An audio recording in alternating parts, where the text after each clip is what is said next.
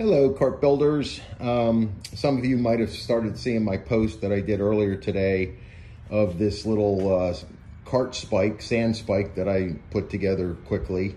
It's just a little piece of angled aluminum that was left over from when I was doing my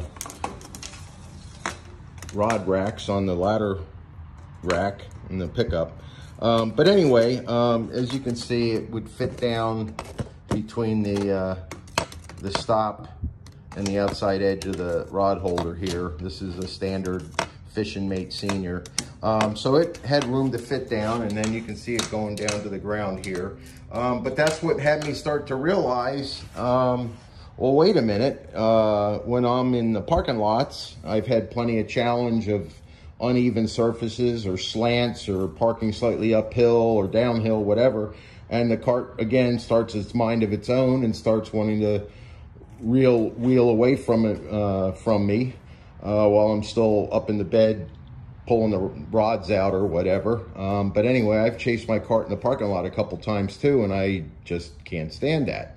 I certainly love how smooth the wheels roll, but you kind of want your cart to behave, right? So anyway, I thought about this and I was like, you know what? I can't pound this into cement or blacktop or packed gravel or hard sand that's in a parking lot. And maybe just a little bit of rubbing friction might do the trick, but it was like, nah, I don't like that. So quickly here, I got away. I pulled my dry box out. Over here, I'm putting some Gorilla Glue on some sponge foam feet that I've cut out. And I'm just gluing them down right now. The weight of the box is holding the feet in place. This is to give me a little bit of clearance underneath the box. It makes it a little easier to hose off the cart. When I'm done at the end of the day, I can get the hose under there, and every once in a while I've had a little bit of sand under the box. But the real reason here is for this new bracket that I've come up with. So I've taken a piece of flat stock aluminum, pop riveted at this end, and I just took advantage of the axle nuts on the other end here with a piece of aluminum, a couple spacers, you know, just flat washers under there, so I had a little bit of clearance here. But what I've done is screwed on a little piece of PEX into the plastic there, and then I've put some foam rubber filling up the holes at each end of the PEX. And that's kind of like little rubber bumpers, because what I'm doing now, so let me pull out my garage foam here, because this cart likes to roll to the garage door when it's left unattended.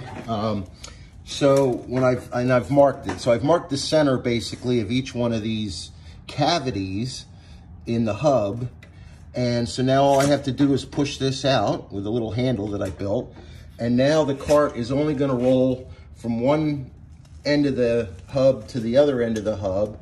And if I made this PEX longer, I could even reduce the amount of turn, but this is fine.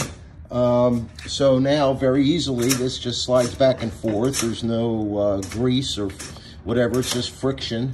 I can make it a little more friction related if I tie this down a little, tap it down a little harder. But anyway, I've got this out, and that way I can roll